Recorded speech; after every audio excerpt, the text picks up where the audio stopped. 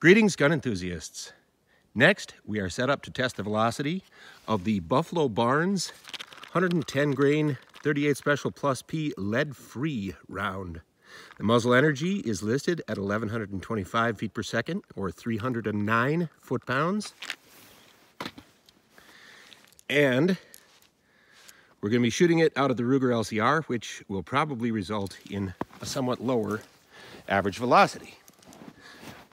All right, I'll be taking the shots from about 4 feet away. We'll see what we get. 1,089. 1,112. 1,095. 1,072. 1,074. Pretty consistent. Pretty good little 110 grain plus P ammunition for a 38 snub nose.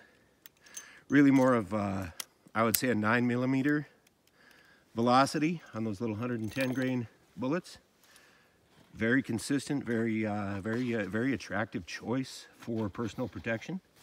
Not as much recoil as the big heavy 158 grain offerings that Buffalo Bore and Underwood produce. A very good high-end, high-cost bullet. Not something you want to do a lot of target shooting with, as they're over 30 bucks a box at 20. But still, a very good choice for personal protection. Buffalo Barnes 38 Special Plus P, lead-free, 110 grain copper hollow points. Let me check the 5-shot average on those. 1,088 feet per second. So, the Buffalo Barnes lead-free 38 Special Plus P copper hollow points actually come really close to the listed velocity of 1,125 feet per second. So probably about, yeah, right around 300 foot-pounds of muzzle energy. Thanks, folks. Geography Czar out.